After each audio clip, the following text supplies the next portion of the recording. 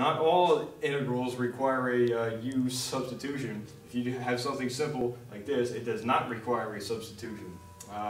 When I confront students with this, and I ask them to make a guess as to what it could possibly be, some students freeze up and other students just guess at the correct answer, which happens to be sine of x minus pi plus c. And why is that the correct answer? Why is it not more complicated than that? Reason being, when you differentiate this, as the c drops out, you do get cosine of x minus pi. That's because when you do the chain rule here, the derivative of the inside function is just 1. So it's not going to affect what the answer turns out being. You see, this is really similar to just anti-differentiating cosine x, which goes to just sine x. So if the argument x is replaced with x plus or minus something when you go to do the integral, you really don't have to worry about it, and you can pretend that it's not even there. For example, this thing here, right, x plus 5 cubed. If you were integrating x cubed, you would have no trouble saying, okay, well that's 1/4 x to the 4th. Well, the same thing applies here. This is not a whole lot different. It's just x plus 5. So the answer to this will just be 1/4 x plus 5 to the 4th plus c. And you can check it with anti-differentiation, and really that's the end of it. All that you have to do is realize that it's not much different from x cubed by itself. Next one over here. What could this be? It looks intimidating. Well, this isn't a whole lot different from the integral of 3 over x dx, whose antiderivative is 3 ln absolute x. So, well, this is just going to be the same thing. It's just going to be 3 ln of absolute, not x, but x minus 1 plus c. Because it's just a slight change from this to get here. If the change is simple enough, you can just carry out the integration. You really don't have to worry about it.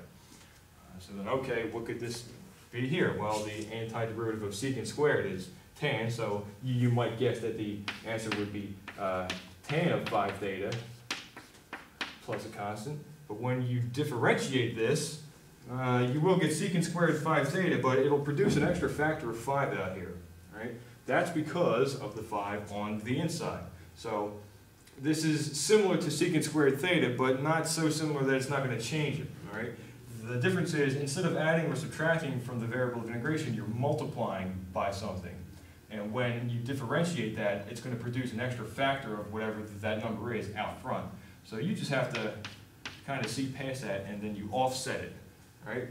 Because if it's 5 theta, you're going to carry it out the same way, but divide by that factor of 5 before you finish it off. So this thing here would be the next example. You look at this and say, okay, this is awfully similar to the integral of x to the 7th dx, which is going to be 1/8 x to the 8th. Okay, so, but you notice that it's 3x instead of just x.